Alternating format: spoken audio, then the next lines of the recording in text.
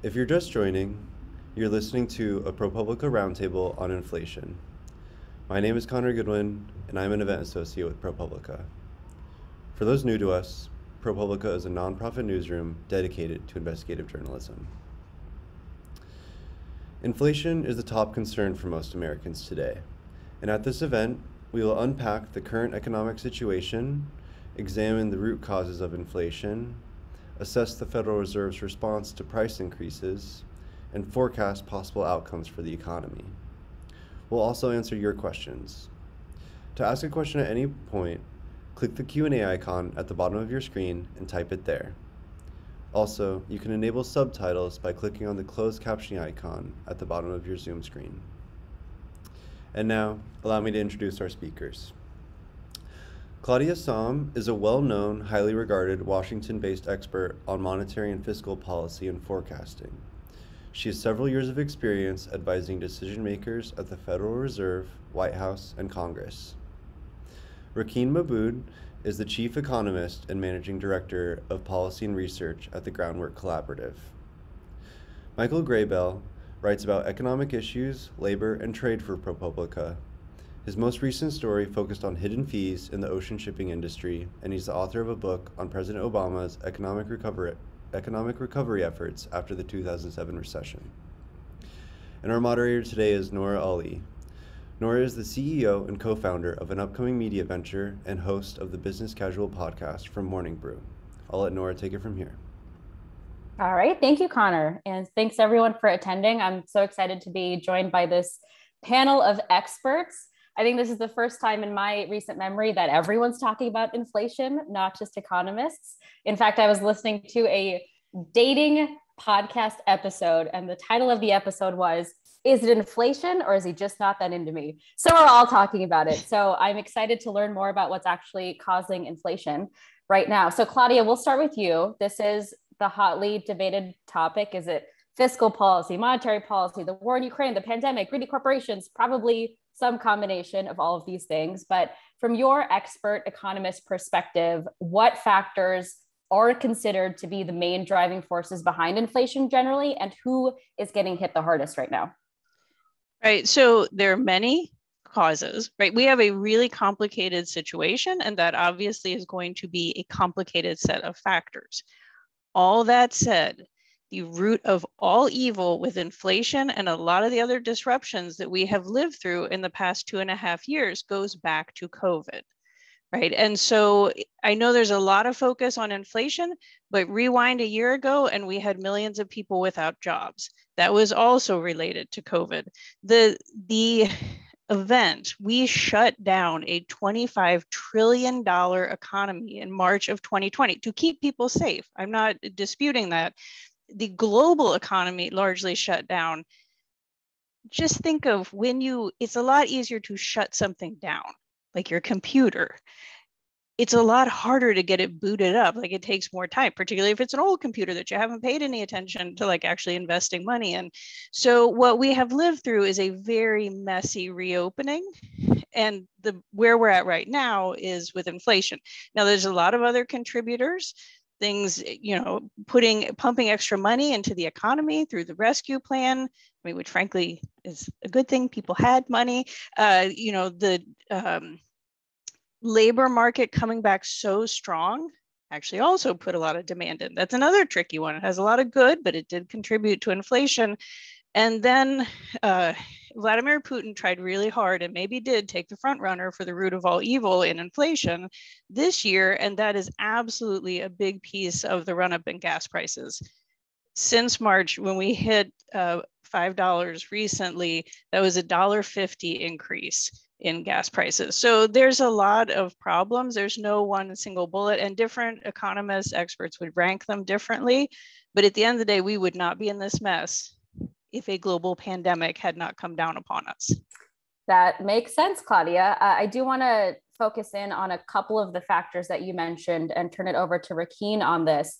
Rakeen, to what extent do you think things like increasing worker wages or these investments, this pumping of extra money that Claudia mentioned, like the American Rescue Plan, to what extent do you think those are at the root of our current inflation problem? Yeah, my short answer is no. I mean, I think we really ought to build a system and have a system where we can deal with fluctuations in demand, right? That we can, a system that can handle a shock, whether that's a global pandemic or increases and decreases in demand. And, you know, the sort of short answer on worker wages and $1,200 stimulus checks is that they're not the main drivers of inflation right now. You know, policies like the ARP were essential lifelines for millions of people around the country. And it's exactly the reason why we're actually in the midst of a historic recovery, of a strong, resilient economy, right? So giving people the resources to keep their lights on, to put food on the table, to take care of their children, that's buoyed our economy during a period of immense crisis, right? And we know what the alternative is because we saw it in the wake of the Great Recession. We could have had a jobless recovery with sluggish growth, and we are on a better path precisely because we have centered people in these investments.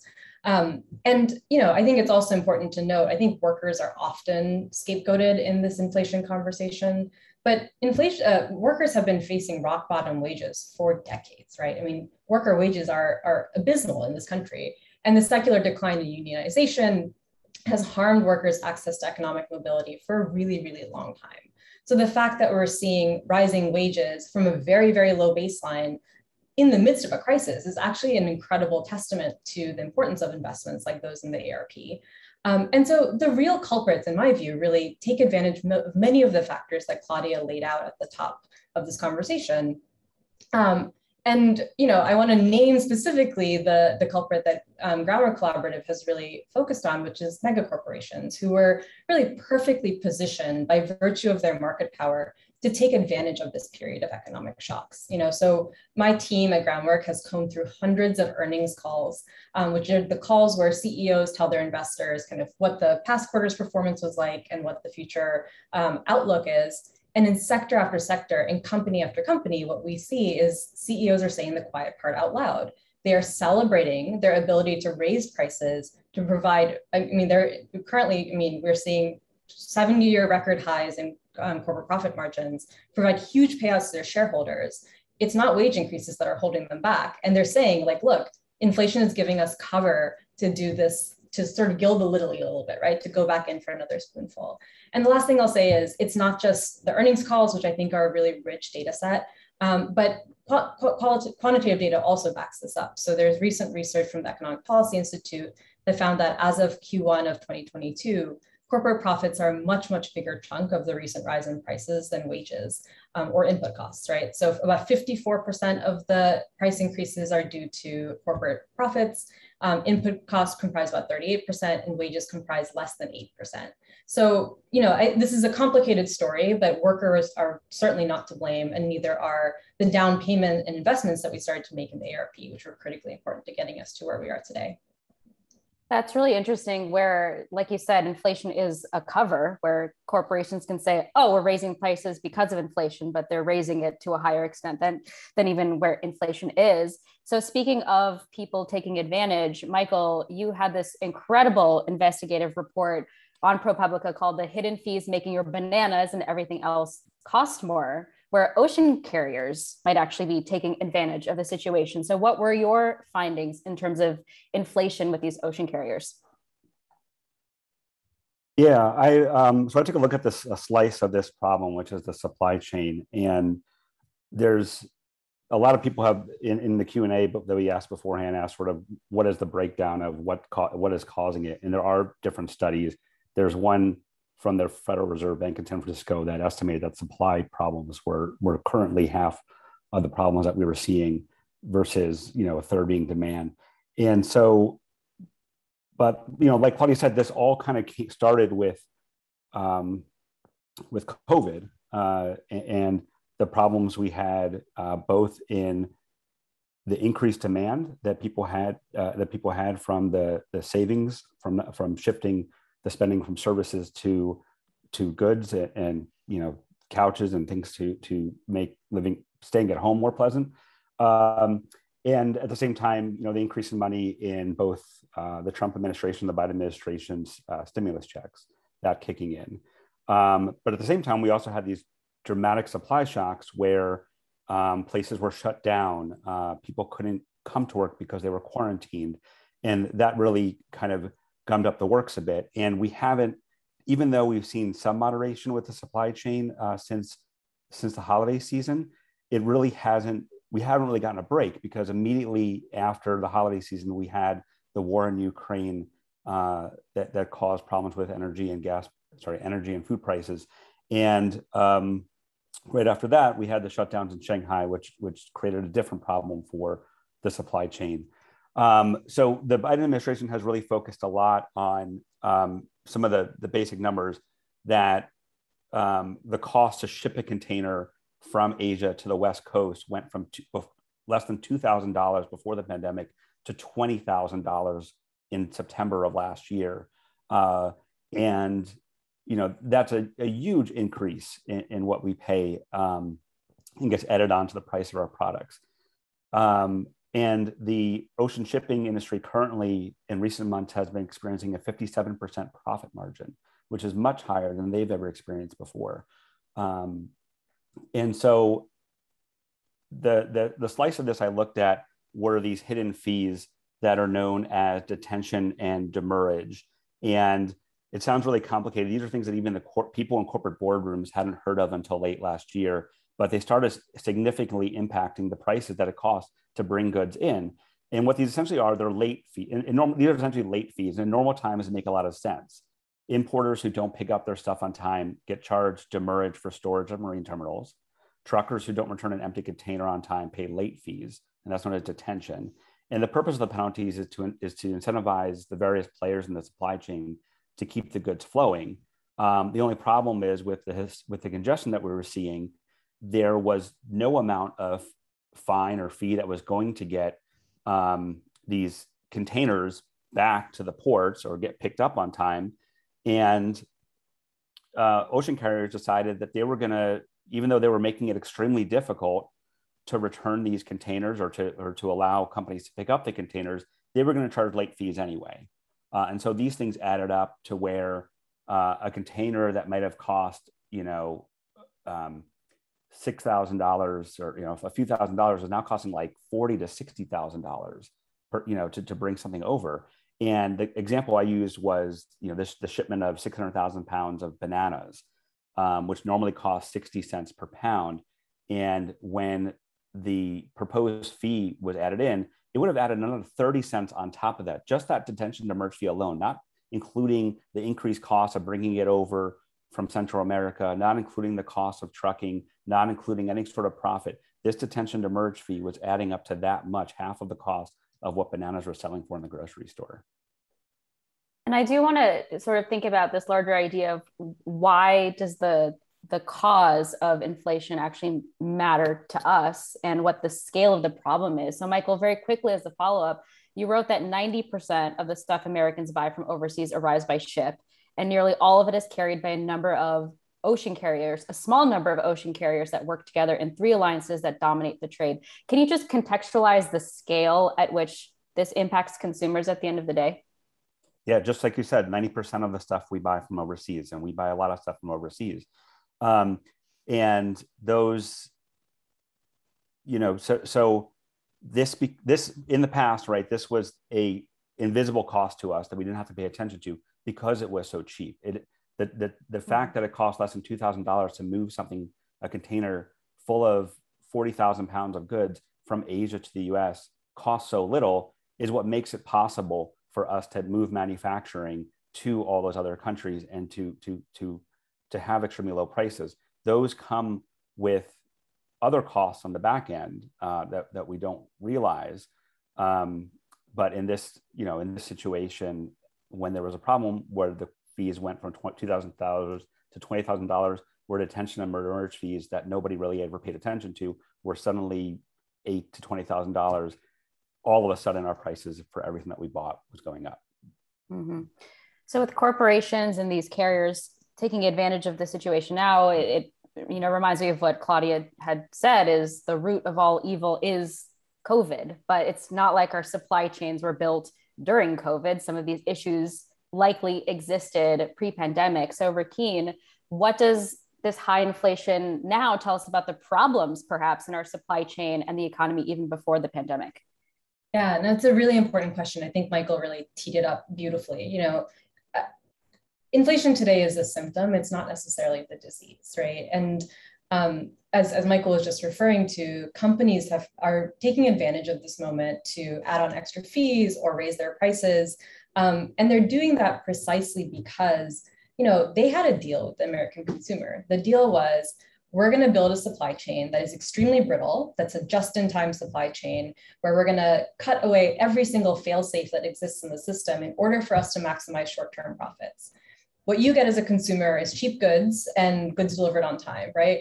But as soon as there's any shock to that system, whether that's a pandemic, whether that's a shift in demand, whether that's a factory on the other side of the world shutting down because of a COVID outbreak, that deal breaks apart. And that's exactly what we saw. I mean, to Claudia's point, the pandemic was really a catalyst that exposed a lot of what had been gone wrong in the way that we built this system, a really fragile system in the first place. And when I say we, what I really mean is the way mega corporations had built the system that benefited themselves, right? And I often talk about how in this moment, what we have is a perfect confluence of means, motive, and opportunity. These big companies, to the ocean shipping example, 3 alliances that dominate the ocean shipping industry, like by far, have market power, right? They had market power to build a system that worked for them. They have market power to exercise, to jack up prices above what their input costs would justify. We've always seen that companies have had a profit motive. That's not new. No one's saying that's new, but that is interacting in an important way with that means. And they have opportunity now, right? They have the cover of inflation. Consumers don't know how much of the increase of the prices that they're seeing is because of the increase of input costs versus, gilding that lily a little bit. And I think the ocean shipping example is just such a good one because it shows how endemic concentration and consolidation has made our economy ripe for profiteering. With these 3 big alliances, it's not an accident. And it's a set of policy choices that we made in the 1980s and 1990s to deregulate the industry and allow for this oligopoly of ocean carriers to build power and consolidate. And at the end of the day, what it means is that these companies can keep costs low for themselves and reap profits without any risk of being undercut at competition. And it comes at the expense of stability and reliability for consumers. And so, in Q1, and these are points I'm just reiterating what Michael already said, but the result is that in Q1 of 2022, the global shipping oligopoly earned a record-breaking $59.3 billion in profits, and they're expected to make even 4 times that this year. I mean, that's a ridiculous amount of profits, and a significant share of that is just them, jacking up prices. They've increased freight shipping rates from the US to Asia by over 1,000%. Over the course of the pandemic. That is not a normal thing. That's not market forces at work. That's simply these big companies exercising their market power to take advantage of the situation. I want to stay on that for a second, Rakeen, because we've seen some of the shortcomings when it comes to regulation around mega corporations. Very publicly, we've seen hearings for tech companies, for example, where lawmakers might not actually know what the right regulation is to prevent these oligopolies or monopoly situations. So whose responsibility is it to hold these mega corporations accountable such that they don't charge consumers more than they have to? Yeah, I mean, there are a range of tools in our toolbox, right, that we should be using to address this issue. 34, 35 states, I believe, have price gouging statutes. We could have a federal price gouging statute. We could start taxing corporations better. That might mean a windfall profits tax. It could also just mean more aggressive corporate taxation.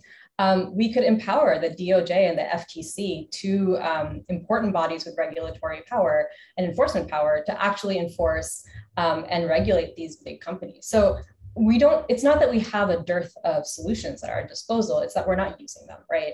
And I think that at the end of the day is what I think we're going to get to a little bit later. And how do we actually address the root issue causes of this problem today?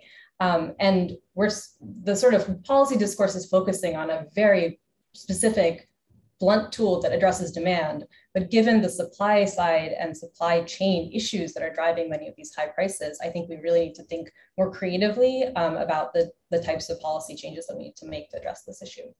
Yeah, you're right. We will get to more solutions in a few minutes. But Claudia, I did want to turn to one question that we got that's related in the Q&A, because Rakeen and Michael were talking about some of the issues in the supply chain ecosystem that were an issue before the pandemic. So the question from Leslie here is there anything that could have been done to limit the severity of inflation at the outset of the pandemic? Well, I guess I'll answer that. One thing I wanted to add on to when we're talking about these supply chains is right now, this is a big problem for a lot of reasons that were just discussed. But since the 1990s, durable goods, many which have come through these supply chains produced in Asia and other parts, they have fallen in a like quality adjusted way. So we have enjoyed years and years from this system. Now, I'm not saying that means the system is good and we should like keep going, but we need to like step back and understand.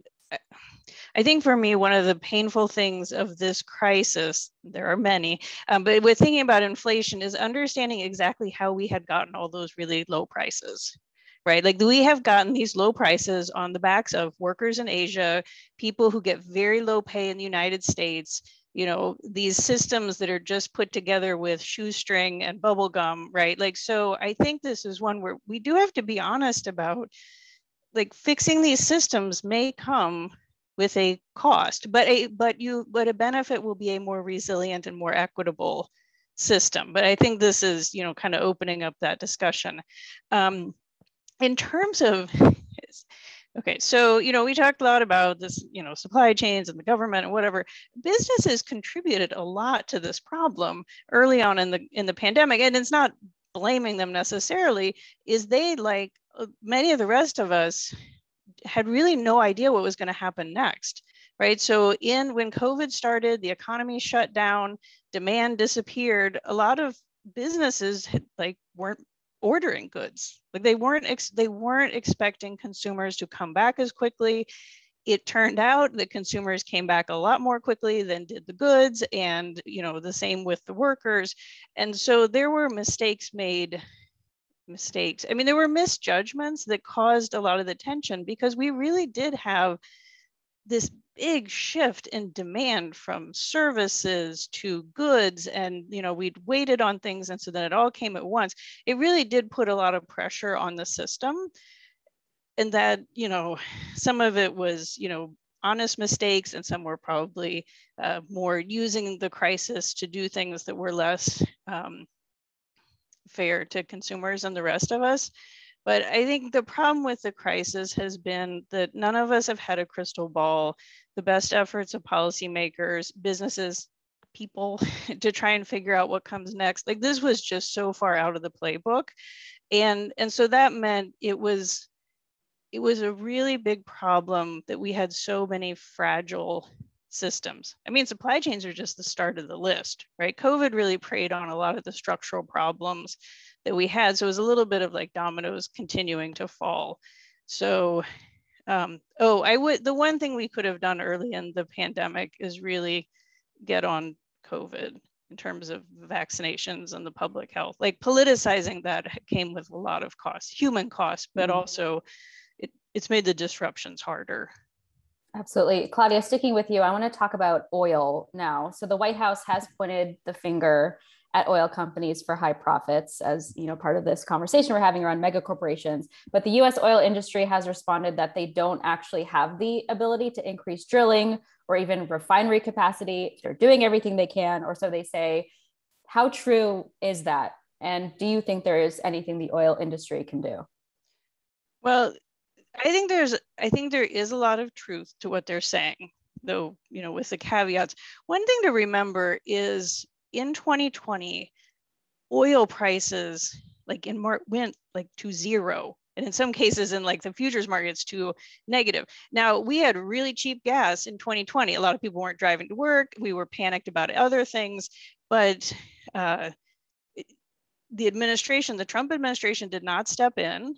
I mean, and this was widespread. I'm not, you know, pointing fingers here. There were other crises, but like when gas is really cheap, and we do have its cycle, like every 5 or 6 years, we've had these kind of cycles. Nobody steps in and says, oh, it's really low. We need to like save these companies. And it got low enough. Again, the oil prices were extremely low. Demand for gas for the first time in forever really dropped off. There were companies, particularly refineries you hear of, that were really old and had not been invested in. They just shut down.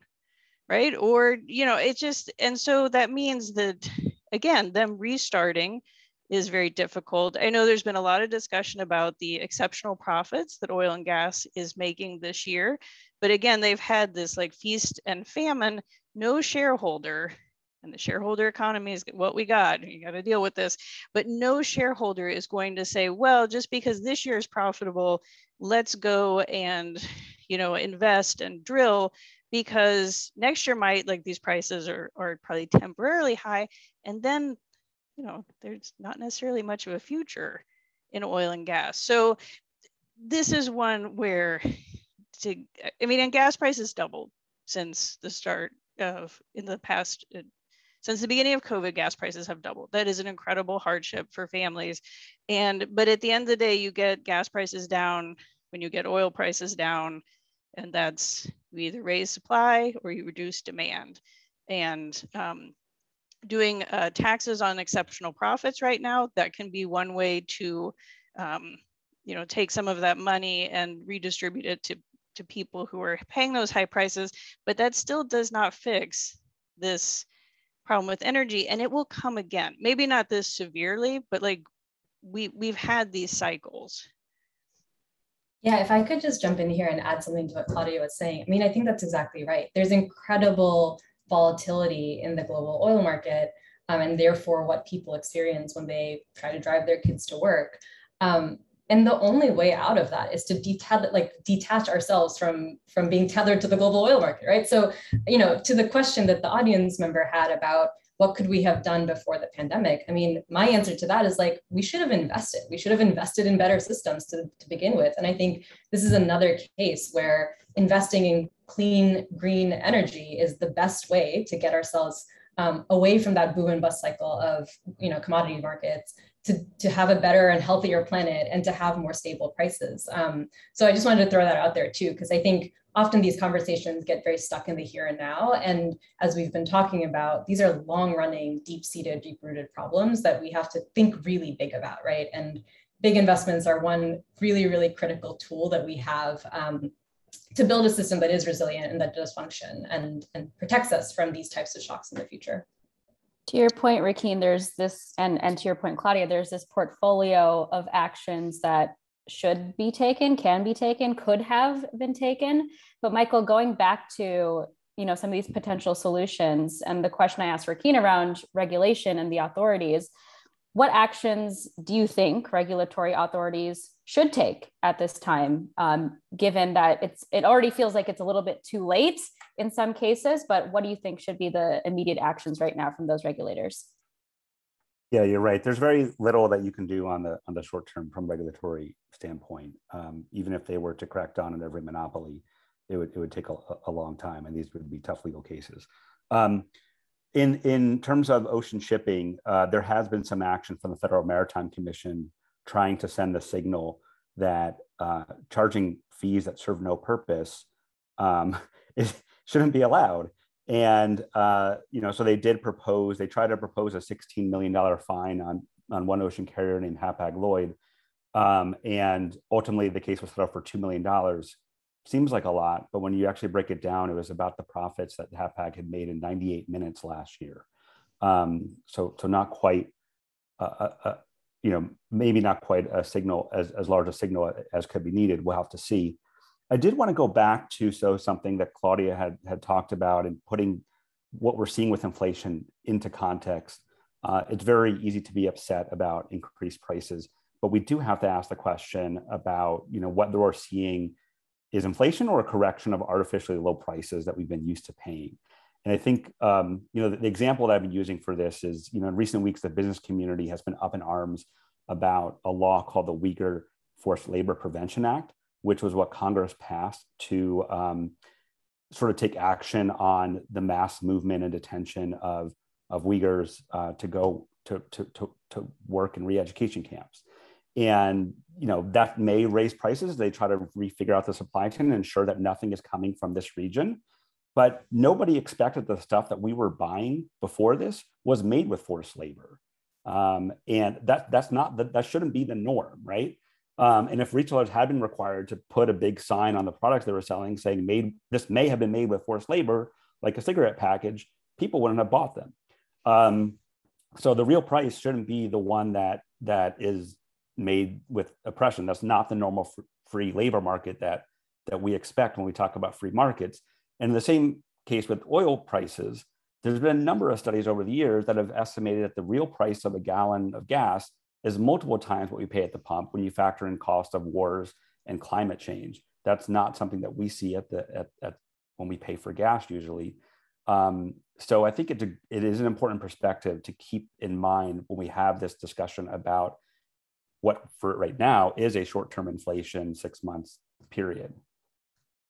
6 months to a year period. Yeah, that's really important context. Thank you, Michael. So shockingly, we haven't even really talked about the Fed yet. So let's turn to that. Obviously, Jerome Powell and the Federal Reserve have a host of tools that they used during the pandemic that contributed to this level of inflation that we're at now. But I guess, Rakeen, starting with you, what is the most appropriate thing for the Fed to use right now, the most appropriate tools right now to try to combat inflation? I'm going to be contrarian and say, I don't think the Fed is the solution here. So the Fed is pretty aggressively raising interest rates and signaling additional rate hikes. And there's a real risk that the Fed could act too aggressively. I mean, I think that's something that we're really keeping an eye on. And we hear this from economists like Larry Summers, right, who has been very public about the fact that we need to aggressively raise rates, according to him, not to me, to crush wage growth and raise the unemployment rate aggressively to tamp down inflation. But this remedy for inflation is just worse than a disease, right? Artificially creating a recession will put millions of people out of work, especially Black and brown workers. Black workers, even in a so-called good, healthy labor market, face double the unemployment rate of white workers. Like, imagine what that looks like when you're forcing a country into a recession. And I think, the idea that the Fed is the sort of savior, the messiah for inflation, reflects a fundamental misunderstanding of why we have rising inflation prices in the first place. The primary issue here is not demand, right? We should have a system that can handle demand. It's broken supply chains, it's unbridled corporate power, it's pandemic profiteering. And so constraining demand by making people poorer, which is exactly what raising interest rates will do, is flawed and dangerous and will, really puts at risk the health of our economy, both now, but also in the long term. So, I would say that the only thing worse than high inflation is high inflation and high unemployment. And if you want to raise rates aggressively or put this problem entirely in the hands of the Fed, that's actually where I think we're going to end up. Claudia, do you agree that we don't need an artificial or forced recession? We don't need to make people poorer. Do you agree with what Rakeen said? Yeah, we don't need a recession. The Federal Reserve would agree with that. Right? Like, they are not trying to cause a recession. They're trying to get inflation down. They're very clear they're going to keep going until they get inflation down. What frustrates me to no end are the comments from the administration and from Congress that the Fed's got this, right? It's kind of let's pass the football and you're going to take care of inflation. And frankly, that is factually incorrect. The Federal Reserve can do nothing to get gas and food prices down. I have not read a single article about inflation where they talk to real people, not just economists, and every single time someone mentions gas or food. So to me, I push hard on the administration to do more, but frankly, Congress is the one that has got a whole set of tools and they are doing nothing, and no one, frankly, I don't think enough people are pointing a finger at them to say, get going. It's because the Fed has one tool. It can move interest rates around, right? That's it. It's not a strong tool. It's not a well-targeted, like it's not going to deal with the shipping containers versus the gas company. It pushes everything. Right? Maybe particularly in the housing market, but in general, it's not like it has a dial and you can fine tune it. Congress or the administration can do policies that are very targeted to the places where inflation is the worst. We do not have a lump of inflation. We have different sectors and prices. So I think the Fed is committed to do the best they can. The Fed disagrees fundamentally with the idea that we have to have a severe recession to get inflation down, but they could overdo it, right? Like That's entirely, and that risk is higher and higher the more that they have to go it alone. Mm-hmm. So if not, so the Fed is not the secret sauce. The Fed is not the solution. So it sounds like Congress can act, corporations can act, more regulation generally. I do want to actually read another question from the Q&A, which is related. And Rakeen, I'll toss this question to you. This person said, I'm nodding furiously in response to artificial prices and corrections in the market. I feel like companies hide behind inflation and rising prices in response to any shock to the market as an opportunity to make a quick buck. How do we get out of this cycle? I think this is, related to the solutions question we asked earlier, but this person is asking, is it more of a messaging problem and a policy issue? Is there more, maybe even education that we can do for consumers so we know when we're getting price gouged by corporations? I mean, I don't want to put this on consumers. Consumers are having it hard enough right now, right? They're paying higher prices at the pump. They're paying higher prices at the grocery store. They're maybe losing their job or struggling to put food on the table. I think this, at the end of the day, what we have in our economy is a real power imbalance where mega corporations hold an immense amount of power, especially relative to consumers, to workers, to families, to small businesses. And it is incumbent on the government to regulate them, right? It is incumbent on the government to tackle excess profits. It's incumbent on the government to crack down on price gouging. It's incumbent on the government to make sure that they are, corporations are just generally taxed appropriately, that we're addressing the shareholder greed that has gotten us into this point in the first place, and to invest in a system that actually works. And so, I'm really sort of resistant to the idea that this should be on consumers. I think it's always helpful for consumers to know what's going on. And I think, the real responsibility is on the public sector to take on the excess corporate power that we have in our economy that is driving a lot of the problems that we're seeing right now. Mm-hmm. So to help connect the dots, you're right. I agree with you. It shouldn't fall on the consumers, but we all want to know what to look out for, what the future holds for us. So I will ask this question to each of you, maybe Michael, starting with you. What is your outlook for inflation and impact to consumer wallets in the coming months? What do you think we should be expecting? So despite being the ProPublica reporter, I actually have some optimism here. And I'll caveat it though at the end, so not to disappoint you.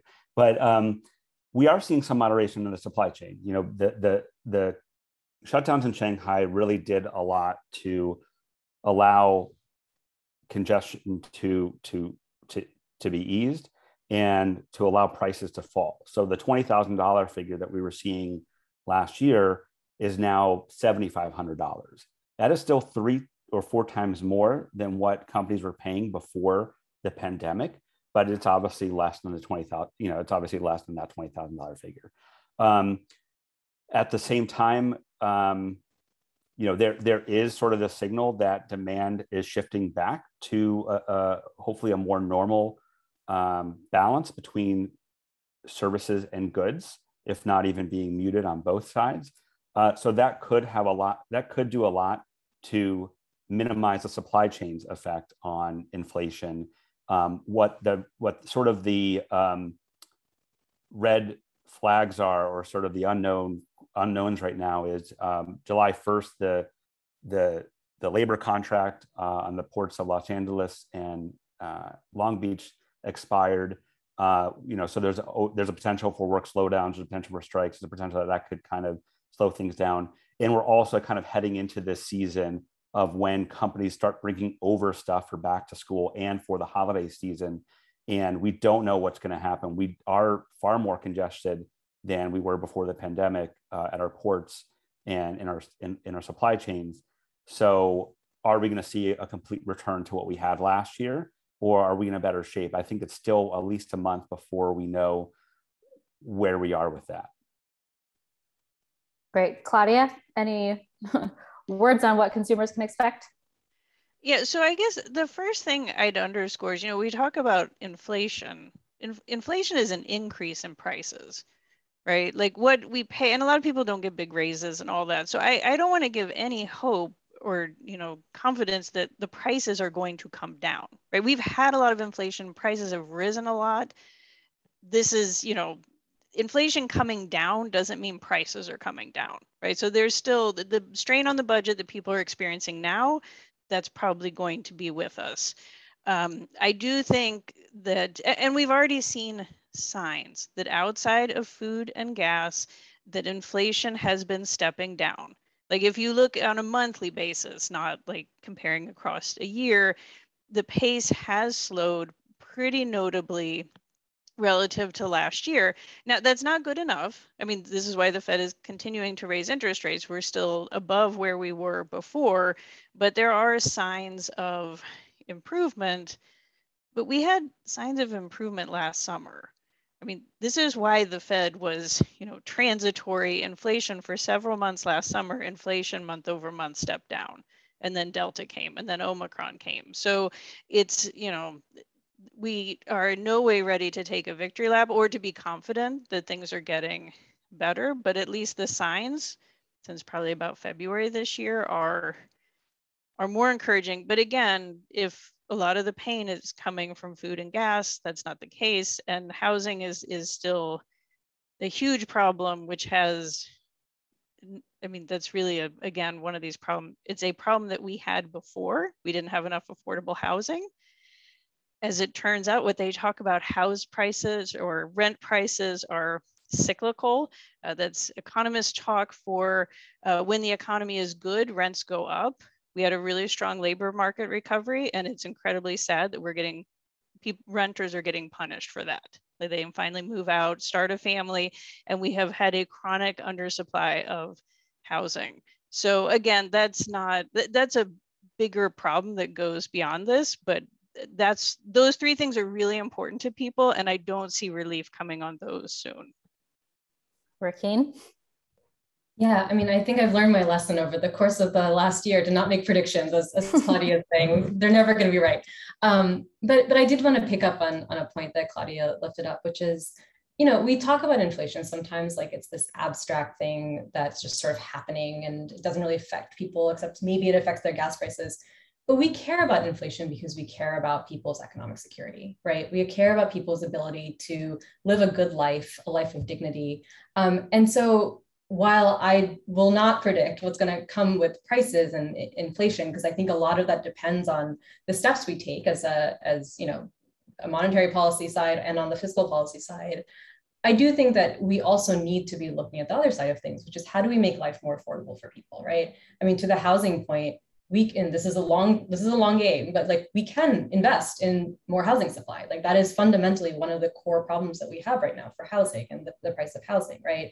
We can, strengthen the ability for people to join a union and to be able to bargain more effectively at work and get higher wages. We can make sure that people have access to affordable and a robust childcare system, right? So there are lots of things that we can do to make people's lives easier. And I think when we look at inflation sort of in isolation, we sort of miss the point of why we care about inflation in the first place. Because, at Groundwork, we often say we are the economy. It's the idea that when people do well, when families do well, that's when the economy does well. And I think that's really needs to be the driving principle as we think holistically about the crisis that we're in. All right, thank you all for that really helpful context. We don't have to make predictions, but now we know what we need to collectively work on as a country and society. So I do want to turn now more officially to audience Q&A. We got a bunch of really smart questions submitted even before the panel started. So Rakeen, starting with you, back to this idea of these ocean carriers, which have consolidated from hundreds to a small handful today. Bigger picture, what can a free market do to counter the monopolistic power and curb price gouging? And this is from a transportation consultant, this question. Well, thanks for the question. I'm also going to give it off to Michael because I'm sure he has thoughts here too. But my response to this is we don't live in a free market, right? We live in a market that is fundamentally shaped by and for these big companies. The ocean carrier example is kind of the perfect example in many ways. And I think just to repeat what I said earlier, I think that's why we really need to look at the range of tools that we have in our toolbox to start to rebalance those power dynamics, including by addressing the rampant corporate consolidation that's endemic in our economy and increasing competition, but then also making those big investments, empowering our regulators, taxing more effectively. So, I think I sort of reject the premise of the question to some degree, but I'll see if maybe Michael has a more insightful thought here. Yeah, I think one thing that's really been interesting to me is that even as recently as this week, the Biden administration has talked about the monopolistic practices of ocean carriers. But the federal government's regulator for ocean shipping, which is the Federal Maritime Commission, studied this, and they came to the conclusion that those increases that we talked about, the $2,000 to $20,000 spikes that we saw, were due to demand and to the supply disruptions, and were not due to anti-competitive behavior. That's sort of, the own agency of the federal government. It's obviously, it's kind of officially not the Biden administration, it's independent. But that goes against sort of the talking points that the White House has used. And they've referred a lot to the Ocean Shipping Reform Act, which is an example of legislation, the sort of narrow legislation that Congress has approved that does help the Federal Maritime Commission have more teeth. But it doesn't directly address anything to do with those prices. It doesn't directly address any of the consolidation that we've seen. And the White House and the sponsors of the bills in Congress really haven't wrestled with this conclusion. And so I'm not quite sure what the game plan is of the White House or Congress to deal with that. So relatedly, there's a question about the Biden administration. Before I ask it, just a reminder to our audience that you all can ask more questions with the Q&A function if you just click it at the bottom of your screen. So this question, again, related to the Biden administration, any of you guys can take it. The question is, if the Fed does not have an appropriate tool, and since counting on congressional action seems rather wildly optimistic, what do the panelists, what do you all think about the Biden administration's ability to act through international cooperation? And we can also broaden it out to any other tools that the administration has as well. Right, well, Rakeen had mentioned how problematic our reliance on the global oil market is. We need more supply, right? Like that will help bring prices down.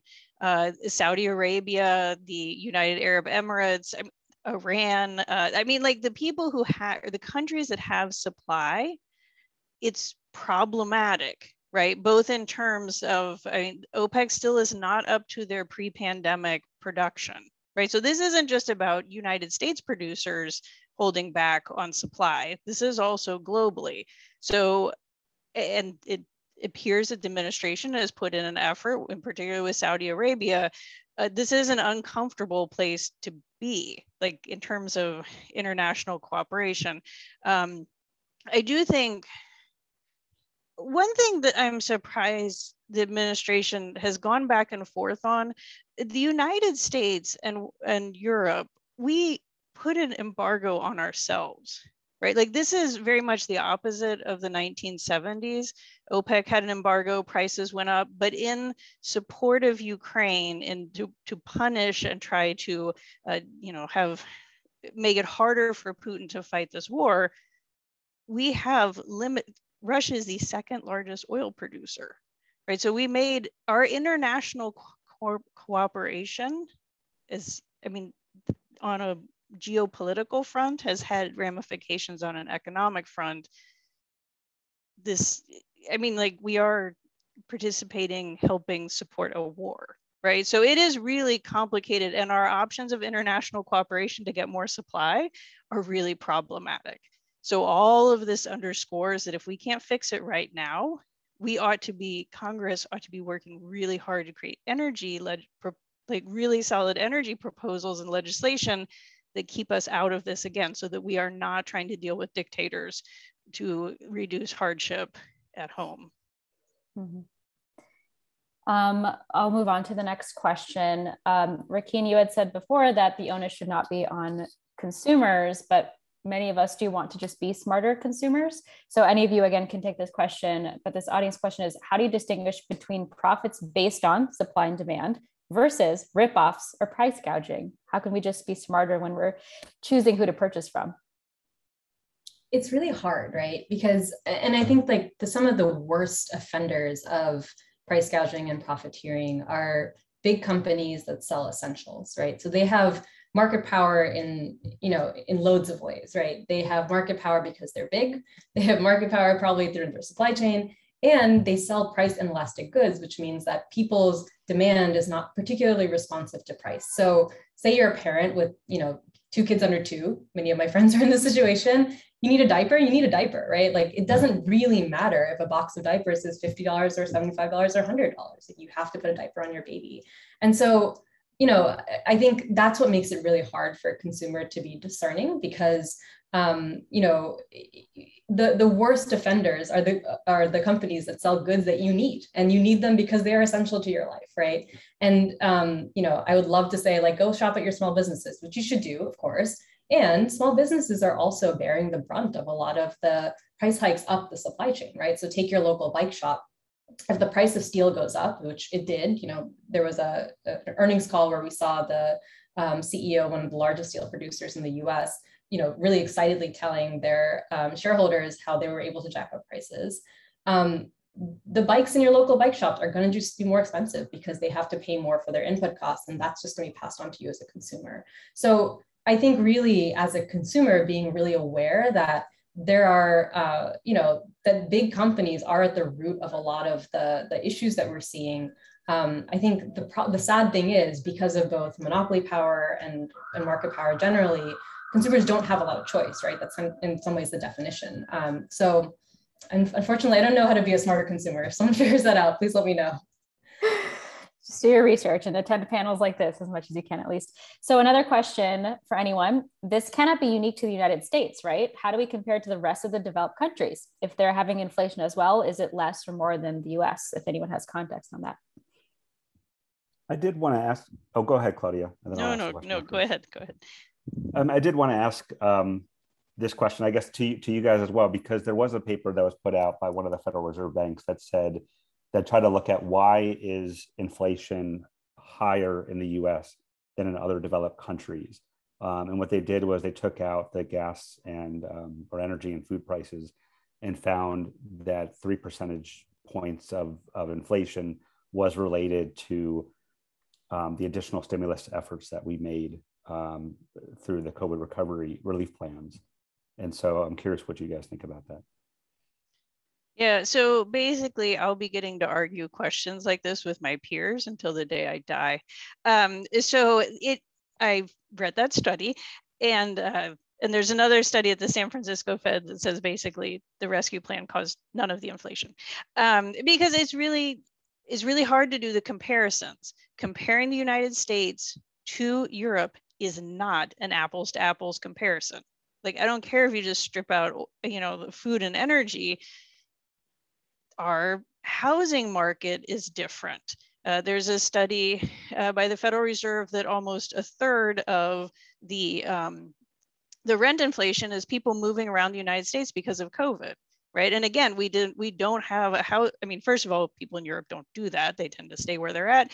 And then we didn't have the housing supply to deal with that, right? So, and we have different healthcare. Like, there's so many differences between the two places in terms of how we spend and what, so I think it's an extremely hard comparison to do. And that's why you do other comparisons like over time in the US and yada, yada.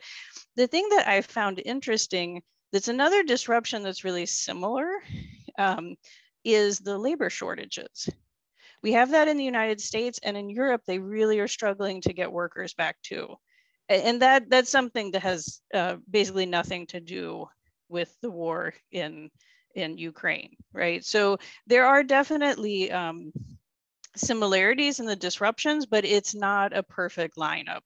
But yes, if you take the data and you pull off food and energy, we have more of what's referred to as kind of the core inflation than Europe does. So, but I don't, that's not, there are a lot of things that are different about the United States than Europe than just the rescue plan. So that's why that comparison is hard. Mm-hmm. Great context. One last question related to consumers being more educated. What is the most relevant, or what are the most relevant economic indicators for everyday consumers? Basically, what should we be paying attention to? I can tell you what I always pay attention to, and it's kind of perfectly timed because tomorrow's jobs day. I think it's always really important to pay attention to how the most marginalized are doing in our economy. That's how you really know if things are getting better or getting worse. And so focusing on the Black unemployment rate is, to me, like one of the best signals that you can look at to see, you know, are we actually creating an equitable economy? Are we actually closing racial gaps in employment? Obviously, employment is not everything. Job quality matters too. Labor force participation matters too. But I think really focusing in on you know, the employment rates of folks who tend to be left out of the labor market at the best of times is a really good indicator, a set of indicators to pay attention to. Great. Claudia, Michael, any final thoughts on what we should be paying attention to? Yeah, I guess as a consumer, it's people's experiences are so specific, right, to what they need. So I totally agree that understand like what's going on in the labor market or their jobs, which I mean, frankly, should be important to most consumers, most families, what the job prospects are. But I find it really hard to give advice like on this grand scale of what to look at in the economy. And frankly, I don't think looking at the aggregate inflation rate is a particularly good signal of how financially secure a consumer is, or, you know, a community is.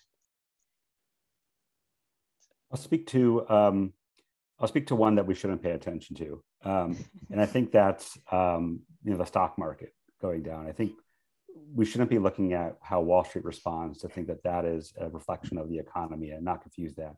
What they're responding to is what they predict is an end to inflated profits and free money that we've enjoyed, not just for the past 2 years, but for 14 years. You know, the Fed has been involved in keeping rates low and buying bonds at really historic rates.